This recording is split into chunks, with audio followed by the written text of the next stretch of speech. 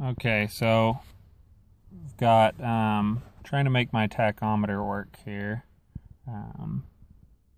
We got a potentiometer, so I can try and use a bunch of different resistances here.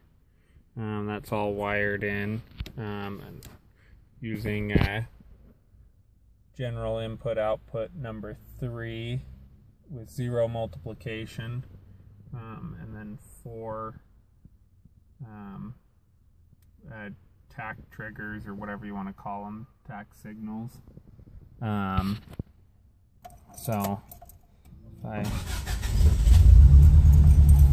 and it's kind of runs pretty high, and then I try to turn down the resistance or turn it up or anything like that, and it just doesn't want to cooperate at all. It's just, I don't know if I have a potentiometer that has too big of a window or whatever, too wide of a sweep. But every time I try to get it where it's supposed to be, it just kind of goes nuts, and then it's like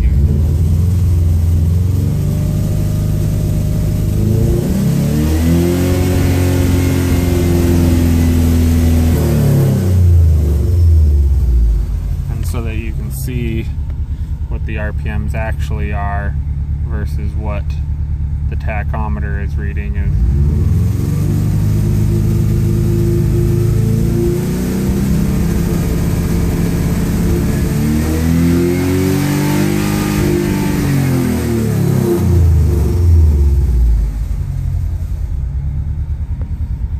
So any ideas on this would be super great. I've been struggling with it, and that's what I really want to work. So if you can give me any ideas on it, that'd be great.